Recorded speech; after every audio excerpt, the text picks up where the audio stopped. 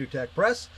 Continuing our reports on music. Now we've just heard from Rajiv Madhavan as a follow-up to his keynote address about what's going on at Magma, and we're going to be talking to a few other Magma employees about the products and talking about some issues regarding those things.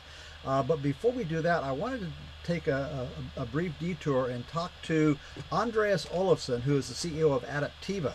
Adapteva is a small company back east that has had some remarkable success in designing a new low-power microprocessor. So without going into more detail, here's Andreas. Hi, Lou Covey again at the Magma Music Conference, and I'm here with Andreas Olofsson, CEO of Adapteva, who's just finished doing a talk on the conference about 65 nanometer design tape out in 6 weeks. Okay, Andreas, 65 nanometer tape out in 6 weeks. Come on! With one engineer. One engineer? Yes. Okay, how did you do that? Combination of things. One is the right architecture that was designed from day one to be layout centric, and great tools and great support, and you can do it in 6 weeks. And what were you using? Magma tools. Interesting. Okay, now what is it that Adapteva does? We make very low power microprocessors for embedded military and embedded medical applications. Okay, how long have you been around? 2 years. 2 years, okay. How's business doing for you?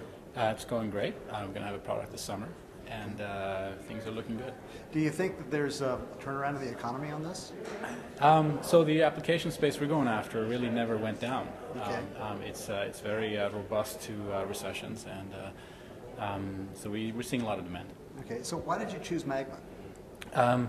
So what we liked was the RTL to GDS flow, and we liked the support we got from the team. Those are the major two things. I mean, the 6-week tape out showed that the capacity is there, the runtime's there, but most importantly, for a small group with few engineers, you don't need to do a lot of customization to tape out a chip at 65 nanometer. Okay. What foundry are you using? Charter, not Global Foundries. Okay, Global Foundries. So what was the biggest challenge you had in this process? In the process technology or the tape out? Well, okay, in the process of putting this thing out in 6 weeks. Time. time. Well, I mean, did you have to get it out in 6 weeks? Or, we had an opportunity that would have cost us a lot if we would have missed that tape out. Okay. So it was a schedule constraint that we had to tape out to be ready for 3 months later, basically with a prototype. Okay. So we it was a self-inflicted tape out constraint. But we've had experience in the past where we taped out in 2 or 3 weeks, so we figure, hey, this is 6 weeks, twice the time, should be no problem. It's a little more challenging when you only have one person working on it versus a big team like Analog Devices or TI, and you have all the infrastructure already built up. So the big challenge here was putting the infrastructure in place and taping out in 6 weeks is tall order. And you said you had one engineer to work on this? Yeah. How many people in your company? 3. A 3-man chip company. Yes. Taping out in 6 weeks. That's right. Okay.